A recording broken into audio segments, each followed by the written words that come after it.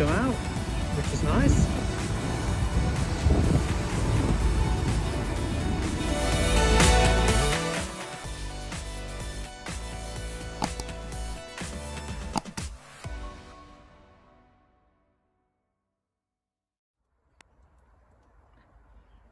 Hello everyone, and welcome back to the channel. What you see here, currently being inspected by Keiko, is my, I think is a 2010 or 2011 Raleigh Swift. This bike I found basically in a bin, or next to a bin. It didn't have a seat post. Didn't have a seat, obviously. Didn't have a front wheel. The derailleur was all broken, and the chain was jammed and rusty. I got it home, and a couple of weeks later I bought some new parts for it, and and rebuilt it. So I'll put some pictures on screen showing what it looked like when I got it home and as I rebuilt it. Got a new seat post and seat from Decathlon, so the B-twin seats, and aluminium seat post. B-twin 6-speed derailleur. The original Shimano derailleur was very bent. I tried to fix it, but it is a bit too bent. But yeah, it's got 6 speeds. It's quite highly geared, so it's not ideal for living in a hilly area. But if you happen to live on top of a hill and things you need are also on top of a hill, then it's quite adequate for those. It is probably the heaviest bike that I own, because it weighs in at, I believe, 18 kilos. But if you're not in a hurry and live in a flattish area, it's probably a good folding bike for your needs if you were to come across one. Well, let's do a walk around of it.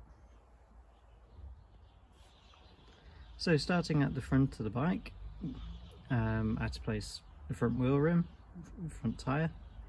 So that was, that was 30 quid spent right away just replacing that. The brake levers aren't original. Those were replaced because one was cracked on the bracket. So I took these off one of my other bikes and bought some nicer levers for that one. So let's say £5 to £10 in replacement levers. The chrome is quite badly flaked in places. The handlebars were like completely rusty, all the chrome had flaked off. It was really quite poor, so I could have replaced them with some alloy ones, or I could have sprayed them like I've done with other bikes, just spray it. But I've just wrapped some electrical tape around these, and I've added my I love my bike bell, which I add to most of my bikes because, one, they look nice and I do love my bikes, and also it makes a lovely sound. So replacement seat, went with a kind of very sit up and beg style seat. Replacement seat post. And here we've got the replacement 6-speed derailleur with a separate derailleur hanger, because it doesn't come integrated like the old style Shimano ones do.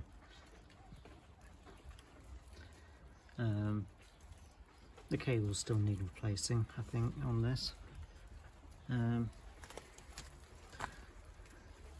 It's all been stripped and serviced and everything, but I've not yet tidied up the chain set. Might do that in a future video. On the pannier rack, it was fairly well covered in rust, but I cleaned it and I've put some crust on it, and that's what all these black markings are. I will at some point get some silver spray paint and go over it just to make it look a bit nicer.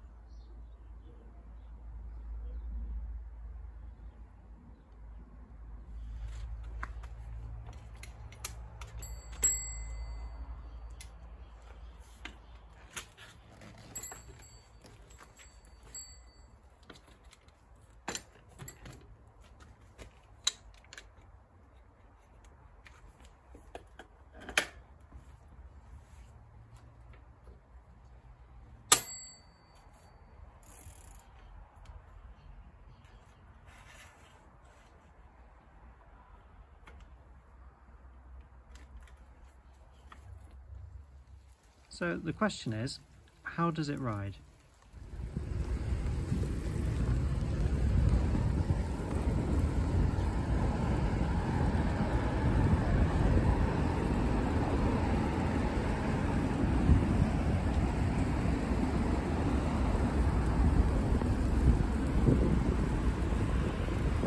Riding on a nice shared path.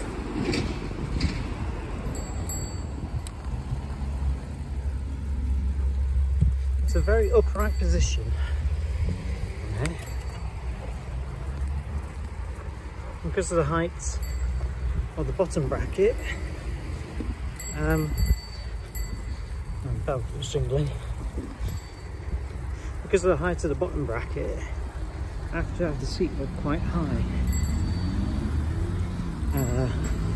For someone of my height, in order to get a decent leg stroke. Oh, this is a very bumpy path.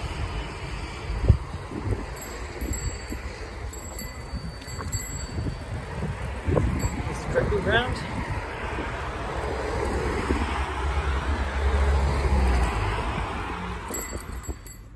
So I've just made my way into Greenhill Village.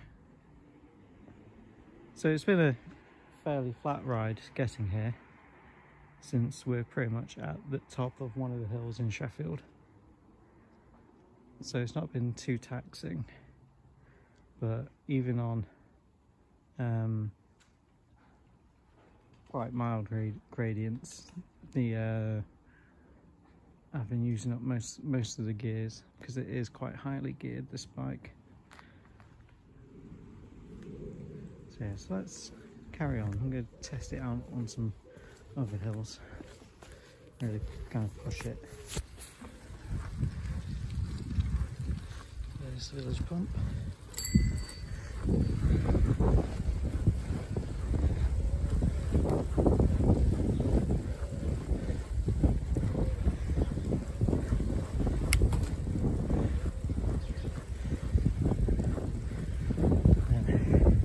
Second gear now. There's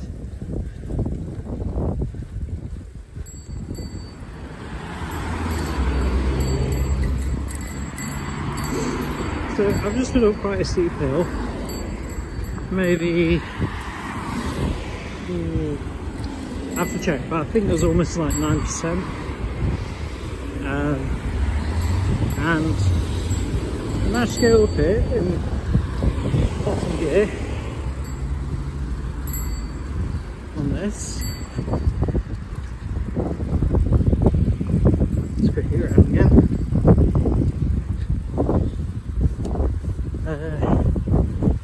But it's pretty much an uphill sprint. I wouldn't be able to keep doing that for long.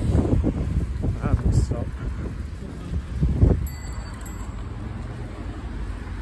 I'm back onto the shared path. I wonder if I could try to off-road this. Yes, a little bit of gravel.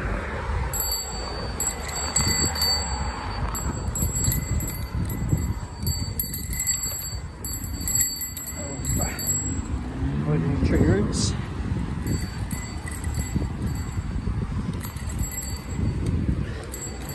Yeah, I mean this has got quite wide 20-inch track tyres.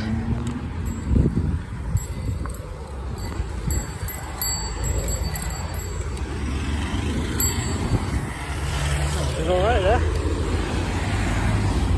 So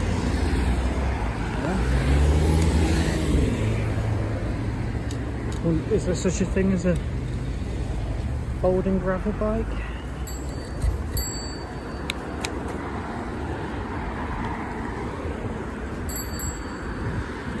Folder cross. It's a new sport just invented. Folder cross.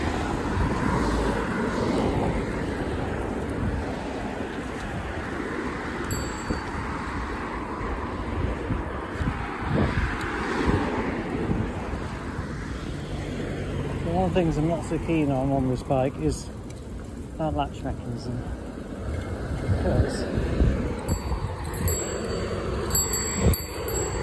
if it gets pressed in too far, like if you accidentally kick it, it comes off, which isn't very safe on a folding bike. So I much prefer the kind of latch with like a bolt, like what's used on the stem, on the folding stem.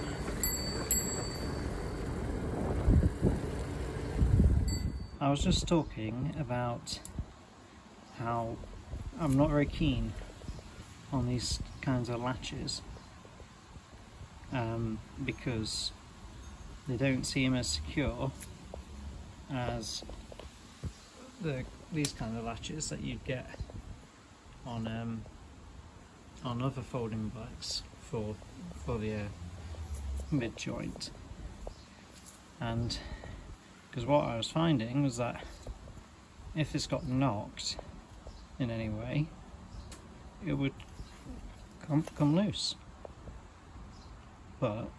And this is one of the downsides of picking up bikes out of the trash and not having a manual, is that, well, if you undo that, on